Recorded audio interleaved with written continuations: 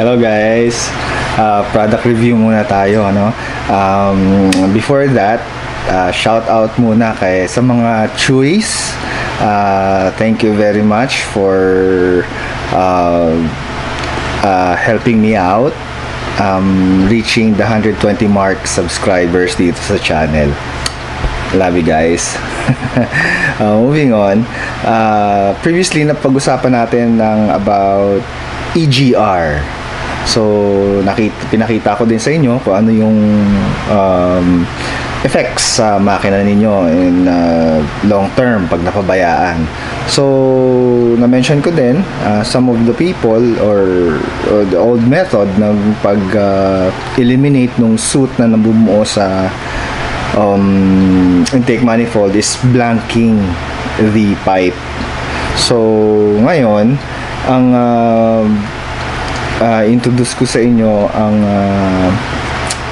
product came from Australia, way sa Australia, no? Sobrang layo talaga, kasi ano din ang Isuzu D-Max doon medyo sikat din, kaya they devised a way na paano mablank ang EGR electronically.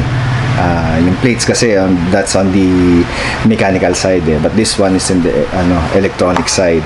So this is the Munji. Munji siya, and as you can see, it's for Isuzu. Meron din tayo for Mitsubishi, 4056 yung makina for Strada, yung mga ganyan. So this item, ito siya, ito ang laman niyan sa loob ng box. It's a small item, no? Small item lang, pero makikita nyo dyan dito sa picture na papakita ko yung, well, engineered siya. So makikita nyo yung cable is very thick.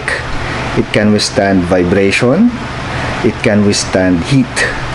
And also in both ends, makikita nyo, it's a thick plastic, no? Thick plastic siya na hindi agad lumulutong pagdating sa heat. Also here sa picture, makikita nyo sa loob ng connection yan is merong rubber. So dielectric grease plus the rubber, it will make it a very good water resistant terminals, no, or yung connection niya. So safer sa electronics, kasi pinag-uusapan natin dito is electronic, no.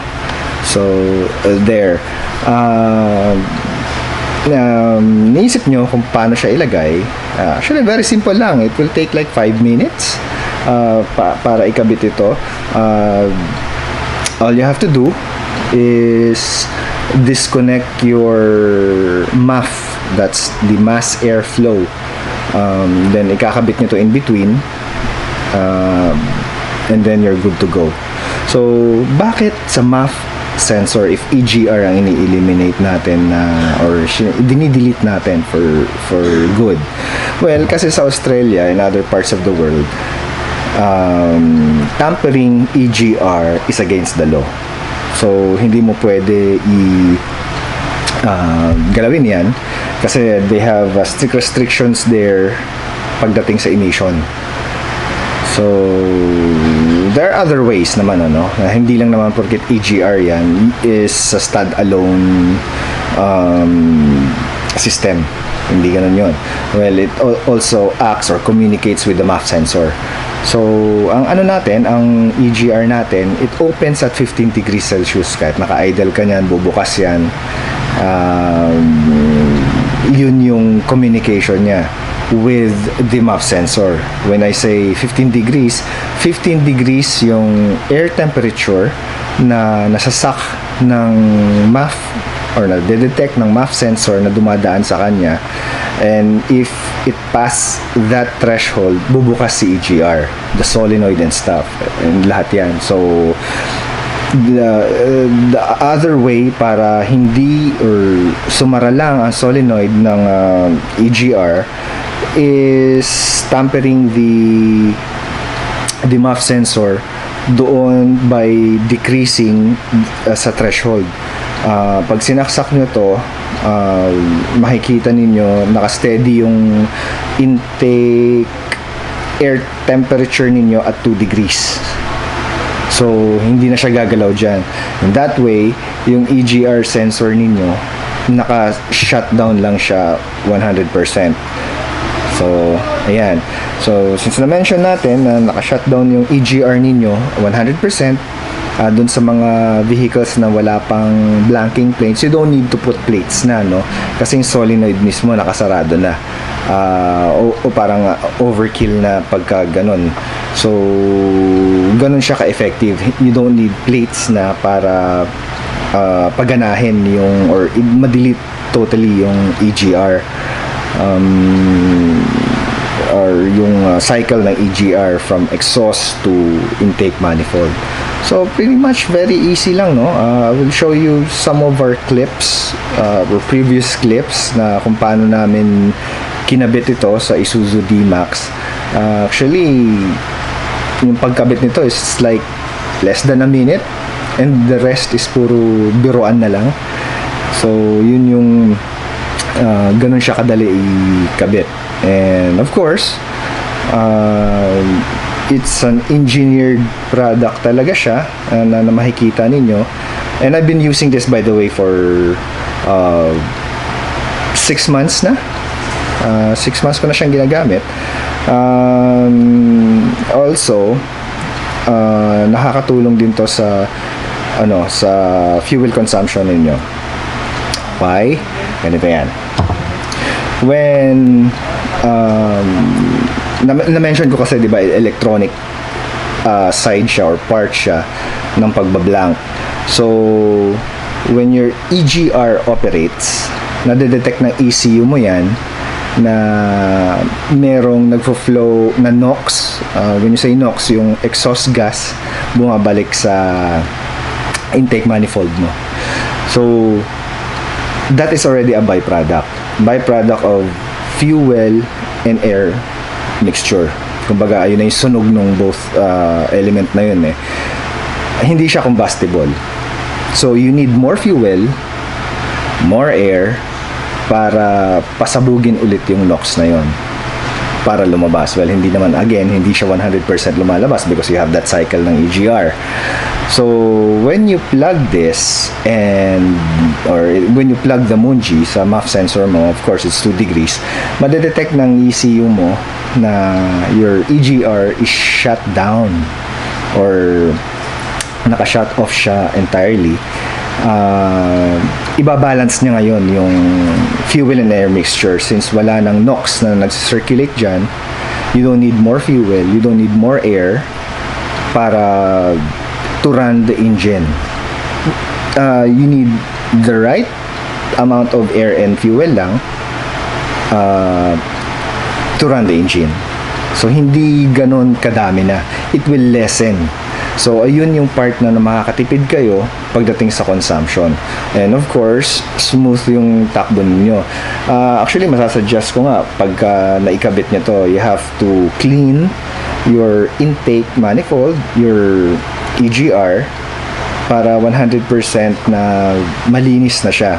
And of course, i-discuss natin other way kasi si EGR na lang parati ang may kasalanan na bakit dumudumi yung intake manifold natin. Meron pa isang culprit dyan. I-discuss natin yan eventually sa isa nating mga topics, no? But for now, focus muna tayo kay EGR and how to eliminate yung exhaust going back to your intake manifold. So, that is the other way. Again, yung isa is the blanking plates. That's the mechanical way to eliminate the NOx going back to your intake manifold. By the way, kapag yun ang method na ginawa ninyo, ECU will still think na yung EGR and your EGR pipe is still working 100%. So, gumagalaw si EGR sa loob. Yung solenoid niya, it closes and opens. And of course, yung fuel and mixture ninyo mataas. Kasi the ECU thinks it has to burn the NOx. When you have Munji or yung EGR delete module natin, the ECU will think na no need or nakapatay si EGR, and you don't need, or it doesn't have to emit or use a lot of fuel, a lot more air para pabalikin or pasabugin ulit yung NOx doon sa chamber. So basically yun lang naman ang ano niya how it works. Very simple lang. Hindi siya direct, but it works kasi 6 months ko na rin siyang ginagamit.